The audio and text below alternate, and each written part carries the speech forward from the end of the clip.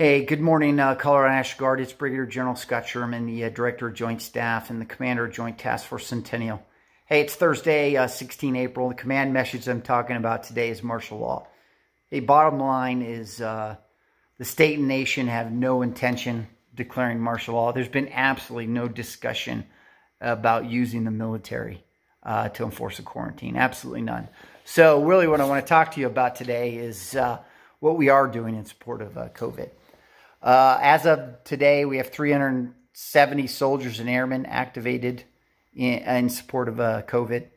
And a majority of those are on Title 32 502F orders. Now, if you don't know what those are orders being paid by the federal government. However, it still puts us in a Title 32 status and keeps us under control of the state and the governor.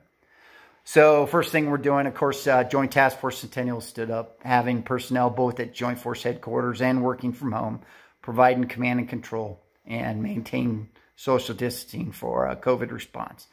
Then next one is Task Force Test Support. That was the first task force that we set up under state active duty where they did COVID testing across the state. Now they're on 502F orders, getting ready to provide mobile testing capability in the state. And then Task Force Unified Coordination Center, that's personnel that we have at the state's UCC, where they're helping the state staff out with increasing capacity and efficiency and helping out with all operations in the state.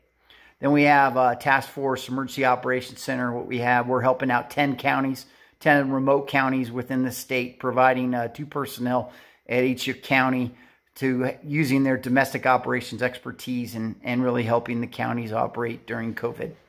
Then we have Task Force Shelter Support. We have over 150 service members, both Army and Air, that are augmenting civilian support staff at 13 homeless shelters across the Denver metro area.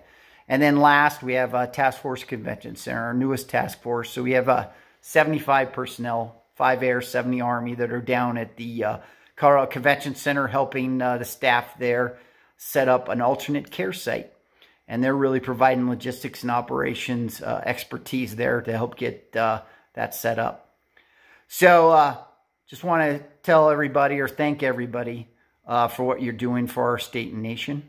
Hope you are staying safe and your family staying safe. And thanks for what you're doing to help flatten the curve. Hope everybody stays safe. If you need anything from the Colorado National Guard, please contact us. We're here to help you.